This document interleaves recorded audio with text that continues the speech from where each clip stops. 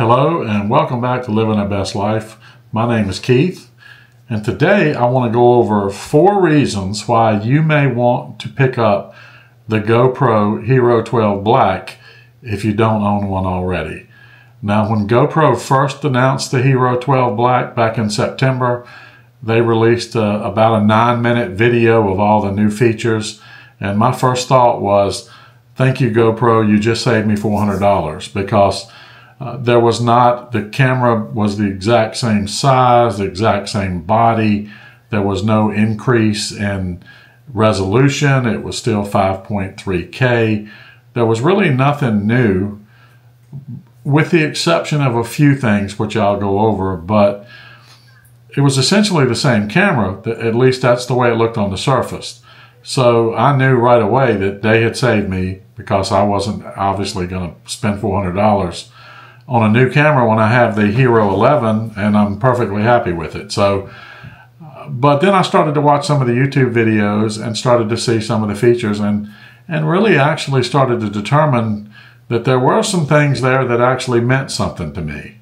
Now, the first new feature that they brought to the Hero 12 that actually got me a little excited and made me start thinking about maybe picking this camera up was the Max Lens Mod 2.0.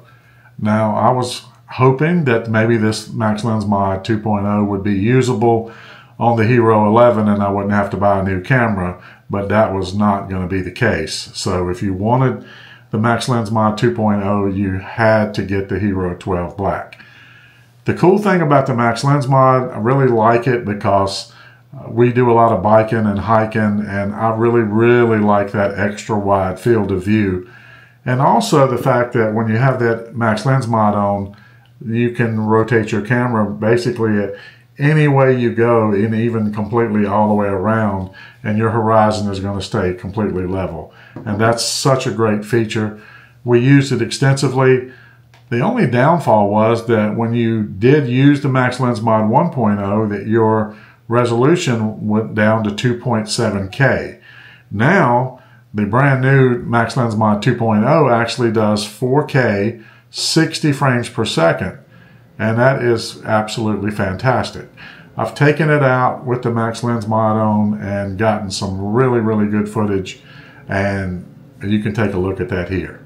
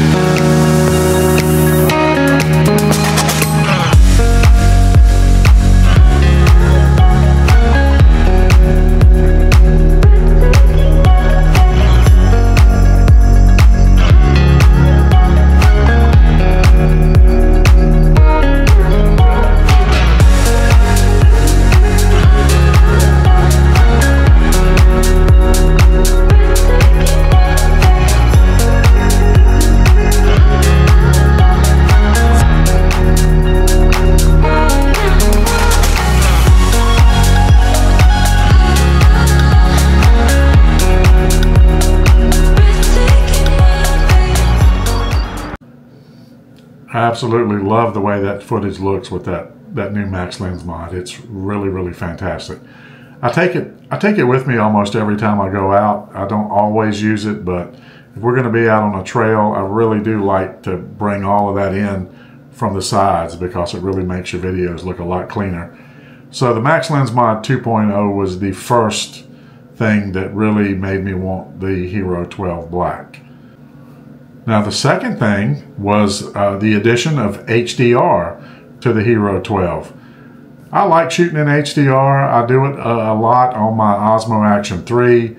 I do like HDR. I think sometimes the footage does just look a little bit better. I don't always use HDR, but I do like to use it. So that was another feature that I thought that they added that was really cool. They didn't have to add it. And I went out and I've shot some footage in HDR, and you can see that here. Looking over here to the left, that's actually the main house that the residents lived in, and it's still pretty much intact. There's some furniture on the front porch, but like I said, nobody lives here. The only activity here at all is when the caretakers come out and mow the grass and check on the building. Now, one of the caretakers did tell me that, I guess just out of meanness, some kids come out here and knock windows out of this house. I'm not sure why. A lot of people around here don't even know this place exists, but it's such a beautiful place.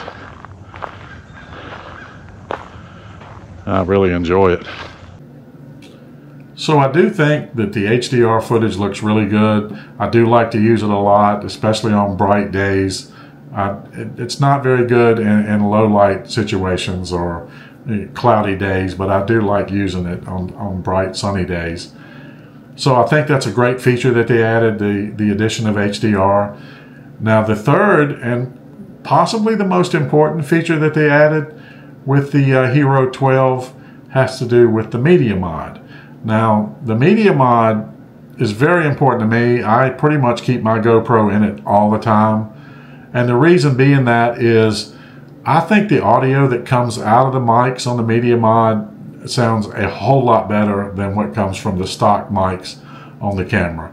And I would say that in most cases, I think it's better than any built-in audio on any action camera.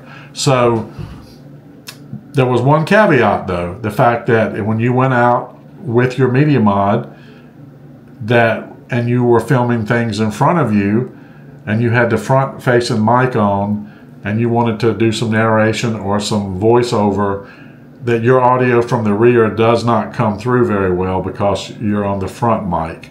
And consequently, when you had it on the back mic and you were walking and talking and then you had something in front of you, then it wouldn't pick that up very well.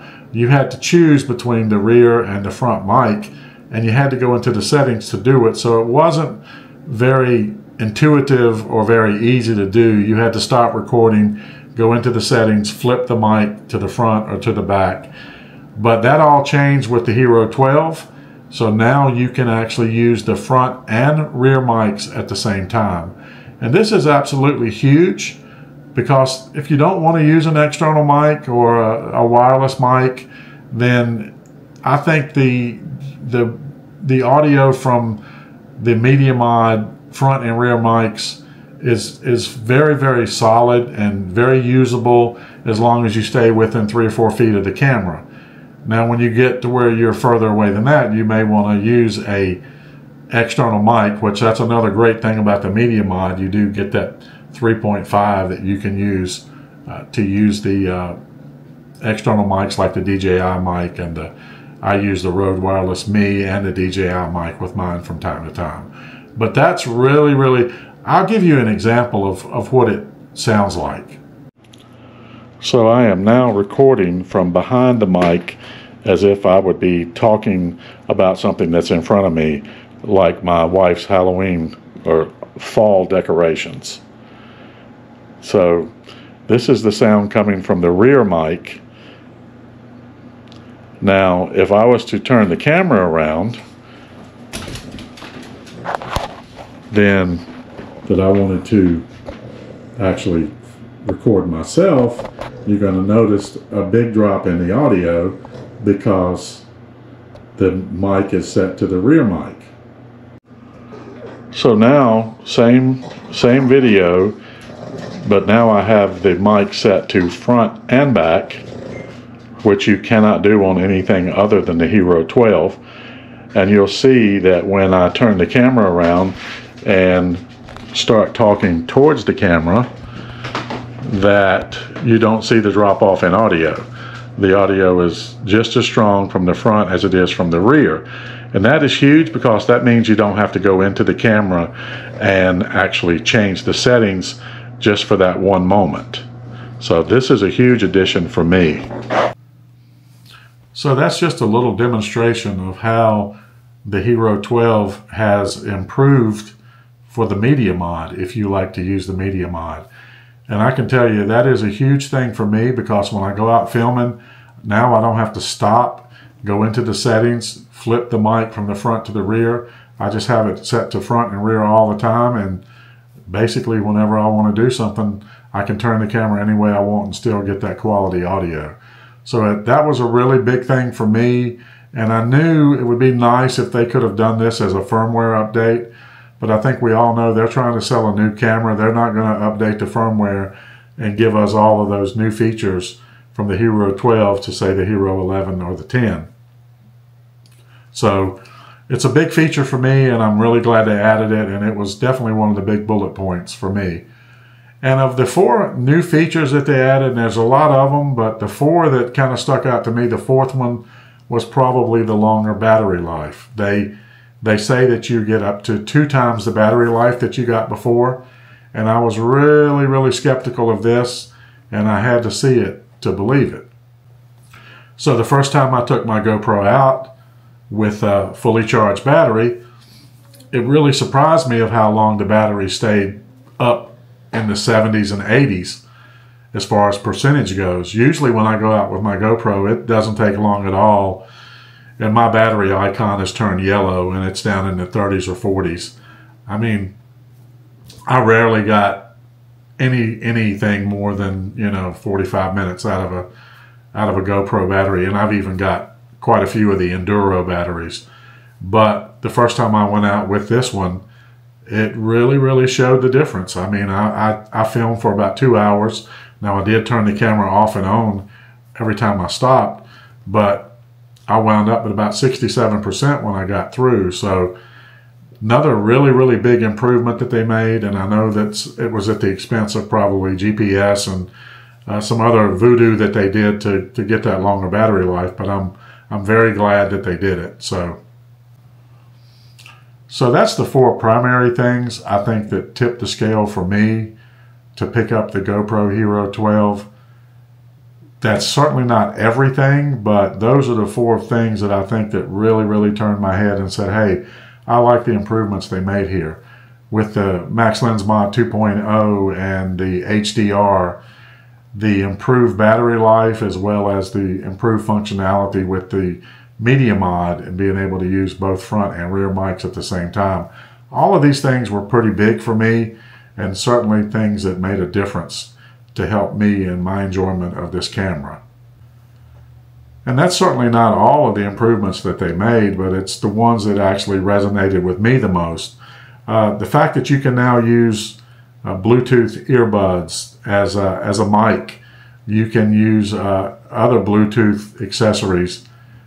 So that's big. At some point, hopefully they'll add more devices that you can use with it. But for now, the fact that they just did that, it actually made a pretty big difference with using the Volta with the GoPro.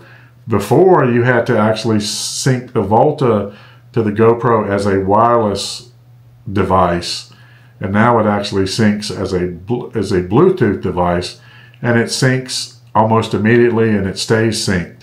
I remember every time I used to use the Volta with the Hero 11, it would never find it. I would have to go in half the time and sync it back. Well, this, I can go 2 or 3 days now without using this, turn it on, and it will turn my GoPro on. So it stays in the list of Bluetooth devices, which again is another great quality of life improvement for this camera. One thing I can say though is if you have a Volta and you have the Media Mod, and if you have the Max Lens Mod 2.0, you have one powerhouse of an action camera. And you have enough juice to get out there and stay all day long, whether it be on a trail or on a bike or wherever you are outside. This camera is going to stay with you all day because of all of that battery that you got. It's a great little camera.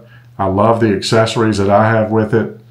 I'm tickled to death, actually. I passed on the DJI Osmo Action 4 for the very reason that it didn't offer too many improvements either. And I'm glad I made this choice as opposed to the Osmo Action. Although I love my Osmo Action 3, I just couldn't see spending the money on the 4. Now I do use the 3 quite a bit, still love that camera, but this video is about the GoPro, and that's what I wanted to say. So if you enjoyed the video, you got something out of it, leave a comment down below. Please like and subscribe. I'm still trying to grow my channel, growing a little bit here and there every day. I enjoy doing this, so I'm going to keep doing it. Thanks again for watching, and I will see you on the next one.